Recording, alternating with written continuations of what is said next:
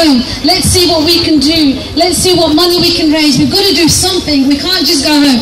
On the back of that, 8 days later, we organised a fundraising in King's Eve. It was phenomenal. People from all the streets were coming in. Those that couldn't stay just came in and said, here's £20, here's £30, here's £10. We've got to give money. Take the money and do what you think we need to do for Palestine. And that's how we did it. Last night, 2 hours, maybe 3 hours, £750 people gave their money.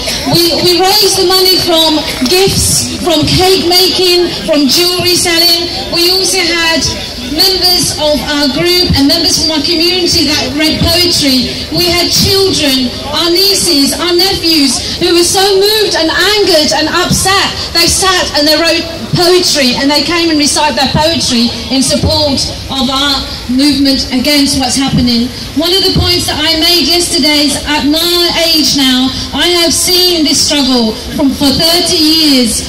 I have seen how the anti-apartheid movement got to achieve what it did at the time. What I would like to see is the anti-Zionist movement get to reach at that level. Let's make it a popular movement. Let's get the children. And we can do it, because today in London there's a demonstration, here there's a demonstration, every day somewhere in England people are doing something against the atrocity. We're raising our voices. So let's unite in that, because you know what? We can win, and we will win. Free, free Palestine! Free, free Palestine! Free, free Palestine! Free, free Palestine! Free, free Palestine! Free, free! Free, free! Free, free! Free, free! I think I've got an announcement to make.